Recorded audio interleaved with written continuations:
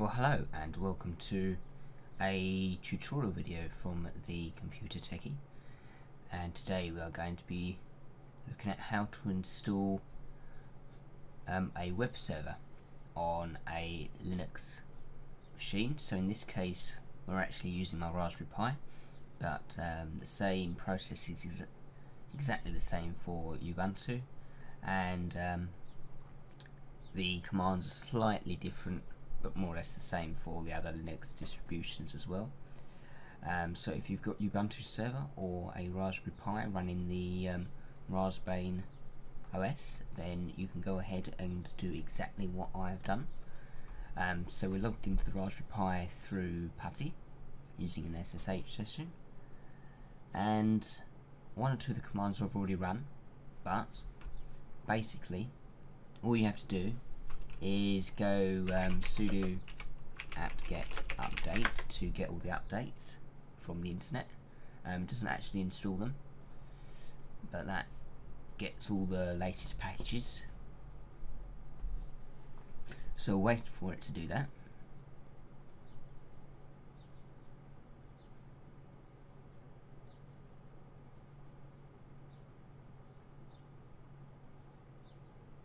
And we'll wait a little bit longer. A little bit longer.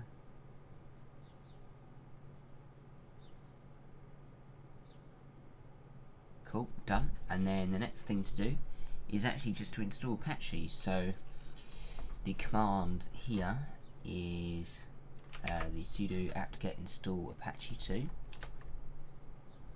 I might already have this installed, but it's basically you run that. Oh, don't run the command. Press Y to accept, and then it will install it. And the next thing we want is we want to install MySQL. So I actually have all of these commands in a different document, and I'm just copy and pasting them into Patchy. So that makes things a little bit easier if you're lazy like me, and also reduces mistakes because the commands are generally right that you've written down before, and then you can just copy and paste them, making your life slightly easier. And of course, if you've got lots of virtual machines, say Linux virtual machines, you can just copy and paste the commands instead of having to remember them or write them out manually each time. So very useful having an SSH session. You could do the copy and paste thing with Patchy, which is free, or you can use something like there's another one that has tabs in it. I can't remember what it's called now, but it's a different SSH software. So the end result of this, after this video, is we're going to get Cacti monitoring set up on this Raspberry Pi. So it acts as a server for monitoring different computers, applications, things like that. So there will be a different video on that. So if you are interested on how to set up monitoring, then go ahead and watch that video afterwards. It allows you to graph things like network usage and CPU usage on computers. So it's quite a useful tool. So there we go, we now have Apache installed. So the next one is to install MySQL. So this is the command here, the sudo apt-get install mysql-server with libapache2 mod auth mysql, and the php5-mysql at the end. So we just run that. Y for yes.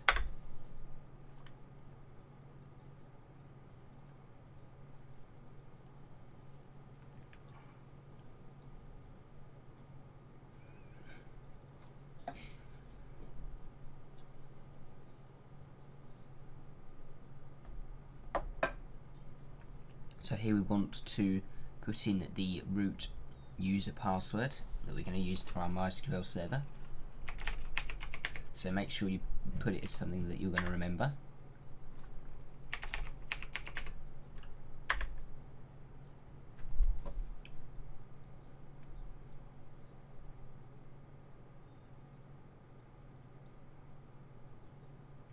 If you wanted to use the mysql-server outside of your LAN, then you'll have to go into the configuration file and just change what IP it's listening to.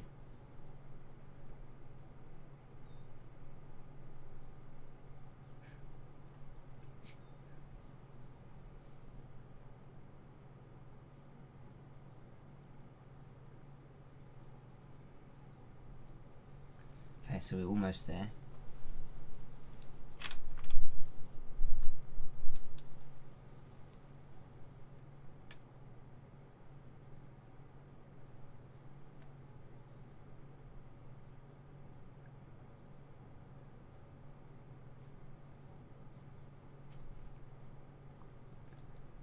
Still going?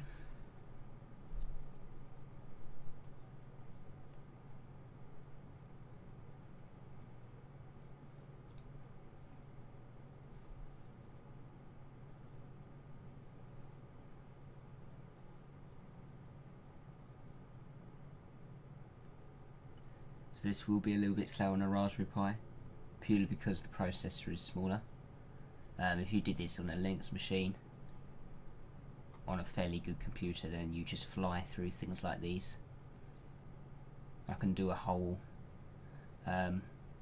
web server setup on Linux within about 10 minutes, maybe a little bit less.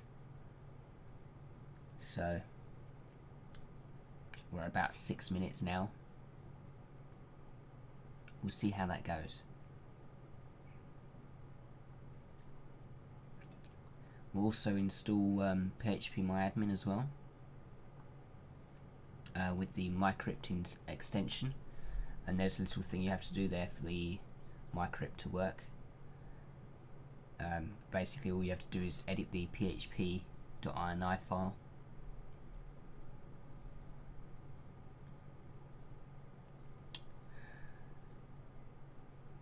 Almost there.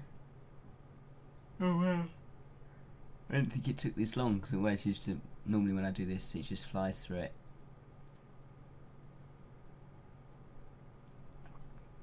Tell you what, there's not much that goes on here, so I'm just going to pause the video and then come back to you once it's done.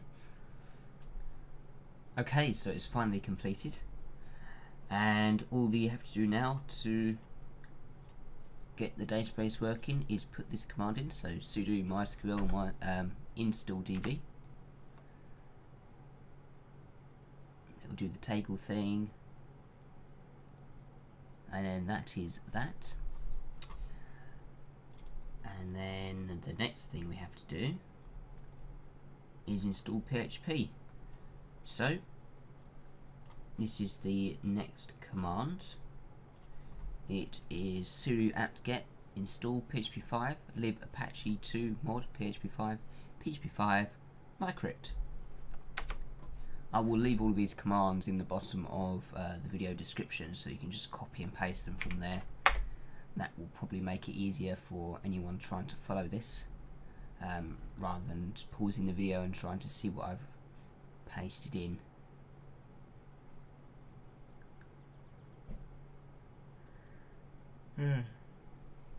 So now we can install php5.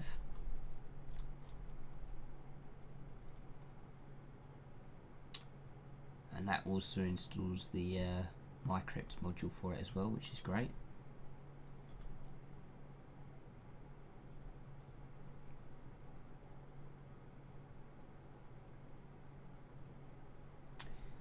And the next thing we can do is we can, well, after this is done,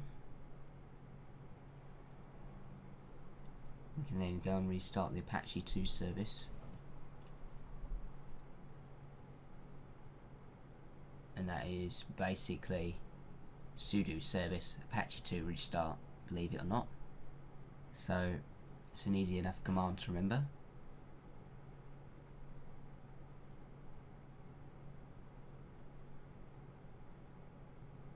Hopefully almost there.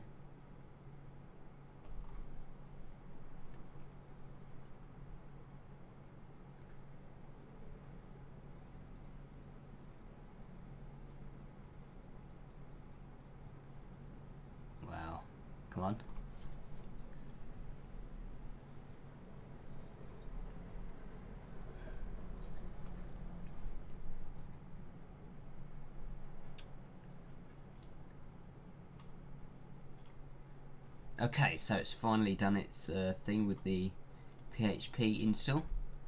We can now go ahead and restart Apache 2. We got a good OK there.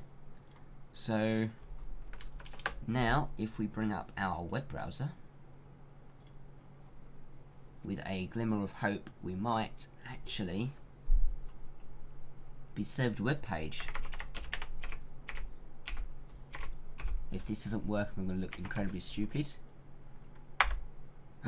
It works! Cool. Okay then. So the next thing we need to install is phpmyadmin. I mean, you don't have to install it, but good if you want to manage databases. So all you have to do is type sudo apt-get install phpmyadmin, and that is it. There is a little thing we have to do with mycrypt because it doesn't install the whole mycrypt thing correctly when we installed mycrypt for PHP and the SQL database. So just hit enter here, don't move anything, otherwise sometimes you can accidentally select light PD, which is actually the wrong database, and you have to go through the whole uninstall process, which can take longer than just starting all over again sometimes. So just make sure you press enter at that point when installing phpmyadmin. Obviously I found that out the hard way, so that wasn't a good day that day. This could probably take some time, so again I'll probably pause it and then we'll be back. Okay, so we've got to the next part. When this next screen comes up, we just press yes. We install password for the database administrative user. In this case, I think that is actually what we set the database password to when we installed the database. MySQL application password for phpmyadmin. Normally I keep this all the same just so I don't get confused, but I'm sure that one is actually the login for phpmyadmin, whereas the first one we entered was actually the database password for the root user, which we set up when we installed the MySQL database earlier on. As I said, I normally keep them the same just so I don't get confused later on. Just ease of use, especially if you're using it in a lab. Just go for something like 1, 2, 3, 4, 5, 6, something you'll remember. Obviously production environment, you might want to keep them all different,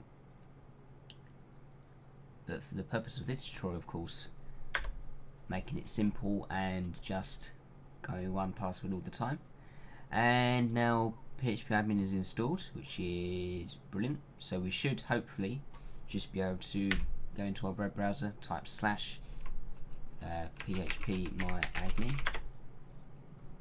Of course, there's one other step we have to do. So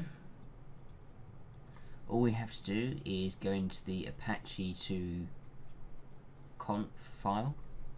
In this case it is sudo nano etc Apache 2 conf.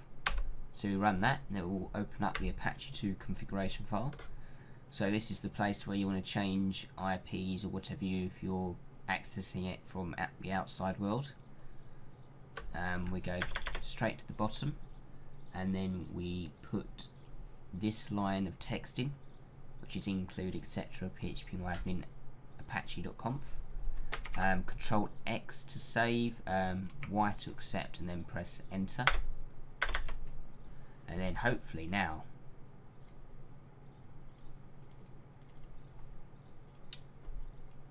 if I do it right, yeah, we actually have to restart Apache after we do that. Obviously, don't know why I was trying it without doing that.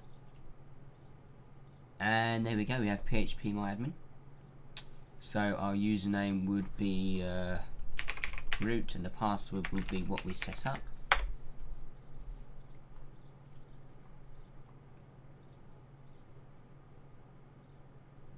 So we are now logged into PHP Myadmin, and the mycrypt thing seems to have worked. Interesting. If you get a mycrypt error under here, which I normally get when I install it on Ubuntu, all you have to do is go into so you type cd and then etc, and then I think it's Patchy. No, is it PHP 5? I think. Oh, I've typed the command wrong. Space.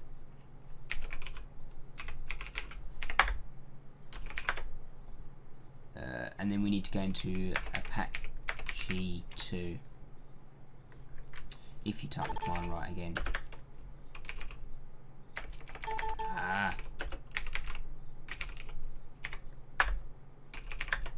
And then we have the PHP ini file, so that's where your PHP ini file is if you need to change that.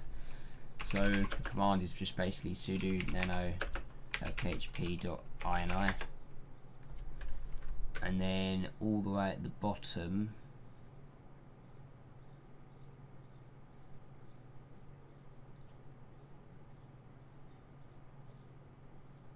I wonder if the page down button works. It does. Well, that's easier than pressing and holding the down button all the time. Okay, so as a Ubuntu user, this is apparently the error that you normally get just for Ubuntu, but basically once you've installed the mycrypt that we just did with that command earlier on, you need to go to the ini file, and then you just paste in this apparently, but I will leave a link to the help file for when you get that error, though there is already a link. If you do come across the error, when you click it, it will come up, but the answer is on php.net, and so I will leave you with that. But that is basically what you have to do, or more or less, without going into it and actually having the problem, because I can't show you unless I install it on Ubuntu. So now we've got it doing that, well, that's probably the end of the video now. So now we've got a fully working web server with php myadmin installed, and so if you want to see how to install FTP server, or how to get Cacti installed, or how to get what's it called, webmin installed. So webmin is like a web interface for managing your server, your Linux server, so that's quite useful. So any of those, just go ahead and find the videos on them in my channel, and if I remember, I will link them somewhere within the description, or maybe in the video now, and you can watch them, find out how to do it. So if you found this video useful, then please go ahead and give it a thumbs up. If you thought it was crap and I shouldn't do it ever again, then go and give it a thumbs down and tell me why. And of course, go and hit that subscribe button for more tutorial videos. So I'll see you guys in the next video.